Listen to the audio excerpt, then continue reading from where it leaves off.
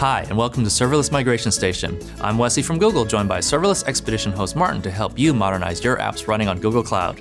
In this and the next migration module, our little friend Portal will take you on a journey to migrate from App Engine's Users API or bundle service to the Cloud Identity Platform. And I am happy to be here, as always, Wes. So, what's today's migration about? Well, the App Engine User Service provides a lightweight and easy-to-use Google sign-in service, meaning user authentication backed by Google as the identity provider.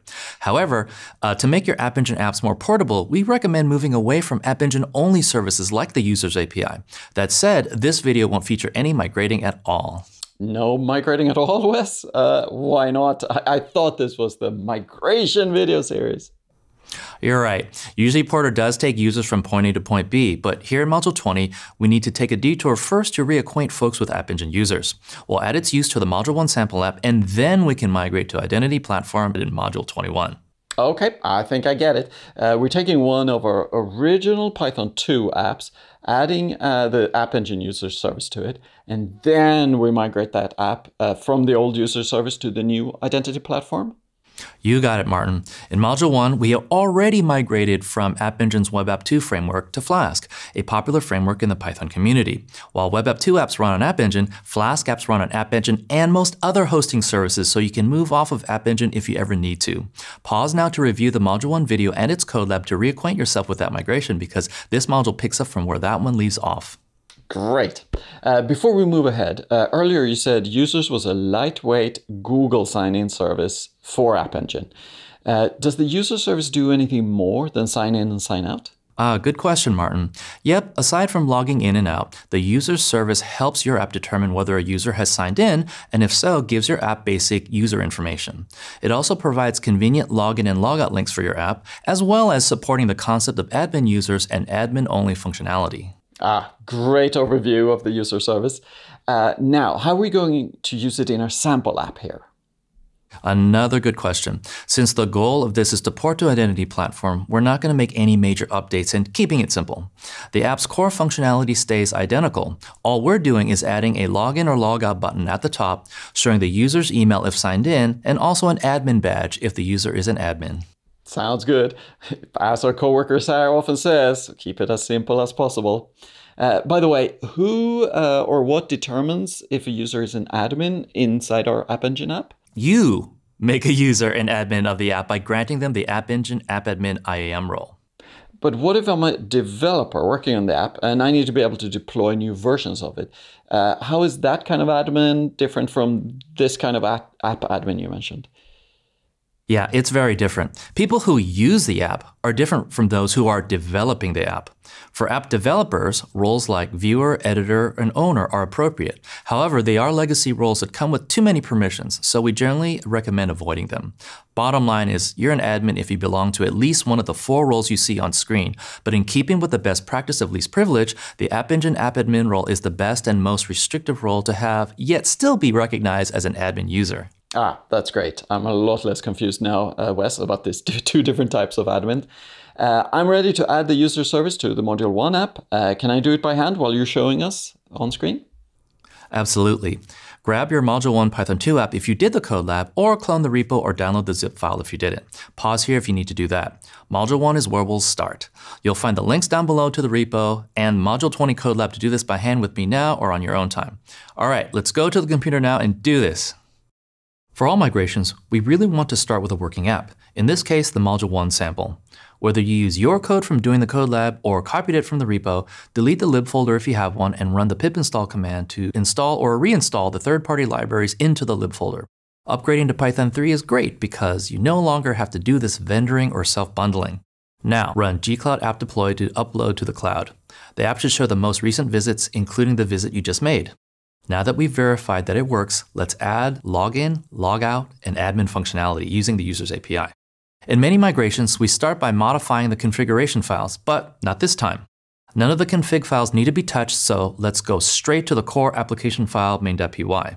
First, add an import of the Users API, the module Google App Engine API Users. That was pretty straightforward. The most critical update is to add support for users and admins in the main handler.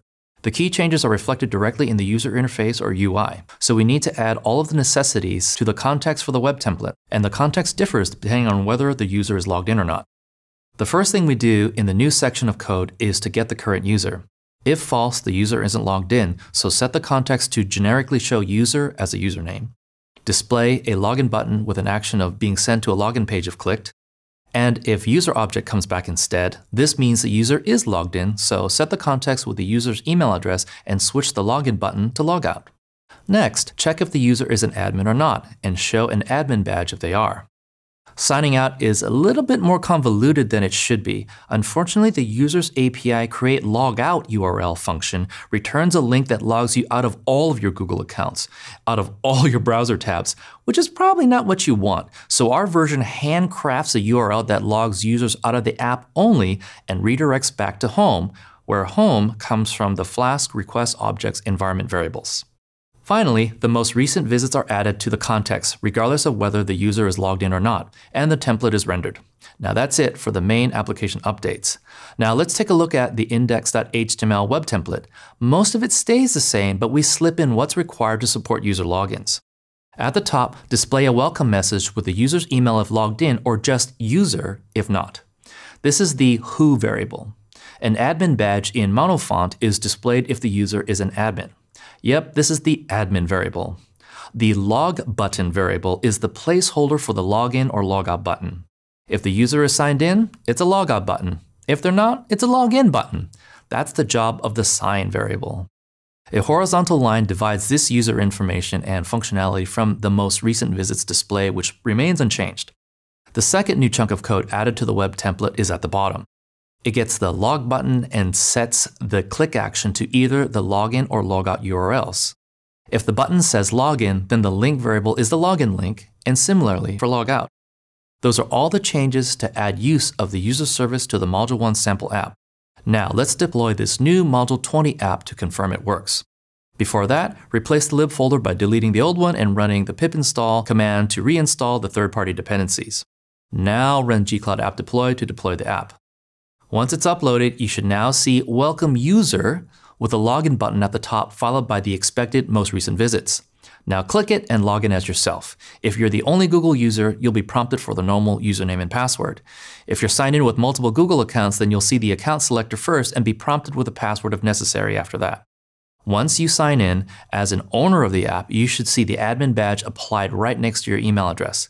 Click the logout button and you should be returned to the original welcome user followed by a login button. Now log in as another Google user who isn't an admin. You should see the email address, but no admin badge followed by another logout button.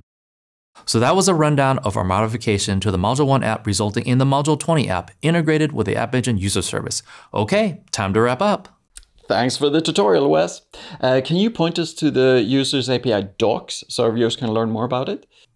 Sure, Martin. Below, I've got all kinds of links to the user's API overview page, the API reference docs, and all of the IAM roles because they can be confusing, which includes the 4 roles I mentioned earlier that gives users admin access. That's a lot of links. I'll take a look. Now that we've added user sign-in to our sample app, what are our next steps?